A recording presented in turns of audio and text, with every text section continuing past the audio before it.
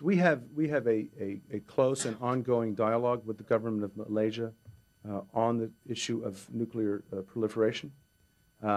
It certainly predates the latest stories you've been reading about A.Q. Khan, but we have gone to them at senior levels to discuss ways we can work together to